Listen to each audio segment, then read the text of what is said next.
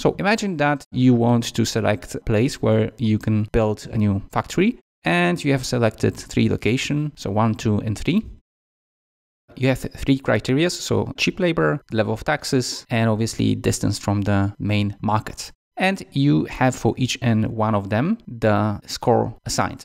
So for example, location 1, when it comes to cheap labor, would get 7 points, whereas location 2, 4 points. On the other hand, location 2 seems to be stronger when it comes to taxes, so taxes get 7 points. And then in the case of the location 1, taxes just get 4 points. This would probably mean that the taxes in location 1 are higher. So in order to judge which one is a better choice, I could simply calculate an average, which we did here in row 6 using the function average. However, this assumes obviously that each and every criteria has the same importance. It doesn't have to be like that. And if we want to make one criteria more important than others, we use the weighted average. And the weights we've got here starting from row 12. So the cheap labor has weight over 50%. In other words, 50% of the points go to this criteria, taxes 20, and then distance from main markets 30. So if we want to get fast weighted average, we would use for that the Sumproduct function. Since we've got here the weights expressed as a percentage, we can use it straightforward. So this is what we're gonna do now. So we type in Sumproduct. We select scores for the first location. You type in the semicolon, and then you select the weights. You close the bracket, and then you press enter.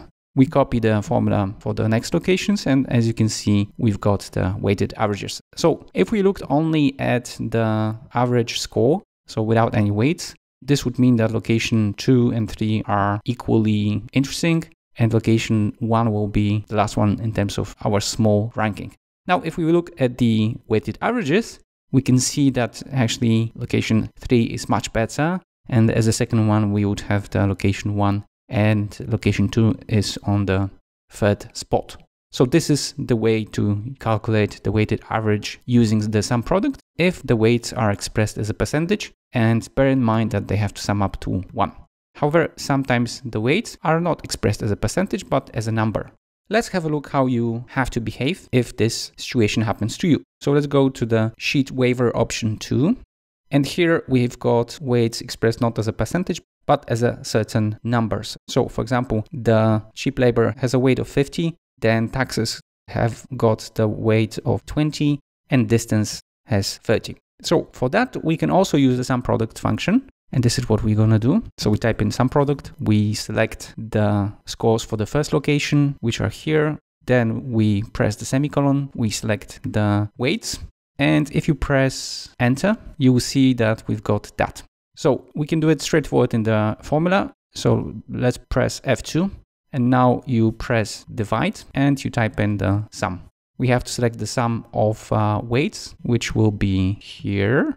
You close the bracket and then you press enter, and there you've got exactly the same score as we had in the very first option.